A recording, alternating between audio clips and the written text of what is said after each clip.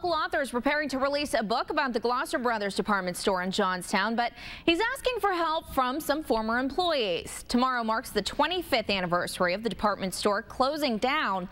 The building is still in use today, housing several other businesses. Bob Jeschonek is hoping to get as many former employees together for a reunion and will use it to capture the moment for this book. Everybody just has good things to say about the store, so I wanted to try to bring that back.